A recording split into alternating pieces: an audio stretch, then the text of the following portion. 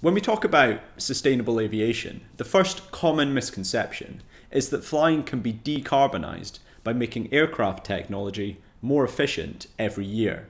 For example, take a look at this BBC article which states, "Giant jet engines aim to make our flying greener." Now, efficiency improvements are enabled by larger engines, more aerodynamic wings, the use of lighter materials such as carbon fibre, and the use of materials that can withstand higher temperature and higher pressures within the engines. And it is true that an aircraft built this year is about 10% more efficient than another aircraft built about 10 years ago. Have a look at this chart. This means that for a passenger flying an identical flight but with the latest technology, they will have burnt about 10% less fuel and therefore produced about 10% less emissions. So the technology has resulted in emissions reduction per passenger mile flown. However, as less fuel is being burnt, these efficiency improvements have also reduced the cost of flying. Meanwhile, the last few decades have seen a massive increase in global wealth.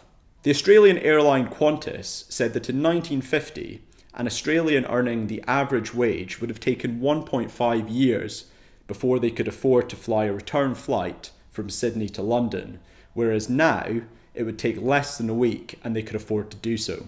This combination of lower cost flying, which was enabled by the efficiency improvements, combined with a global population that can afford to and do choose to fly, has meant the growth of air travel has far outstripped the efficiency savings that were made. For example, there were roughly twice as many flights in the year 2015 as there were in the year 2000.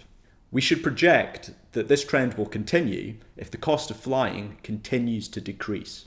The industry projects that there will be 4 times as many flights by 2030 and 8 times as many flights by 2050. Our planet's atmosphere won't notice that emissions per passenger have decreased. All it will see is total emissions that we put in every year, and that's increasing, not decreasing. Effective emissions pricing is therefore required to ensure that these efficiency improvements do actually lead to reductions in emissions rather than increases. The key takeaway here is that in an unregulated market, efficiency improvements will be used to grow the market and increase emissions, not reduce them. So going forwards, it needs to be regulated to ensure that the efficiency improvements exceed market growth and emissions reduce.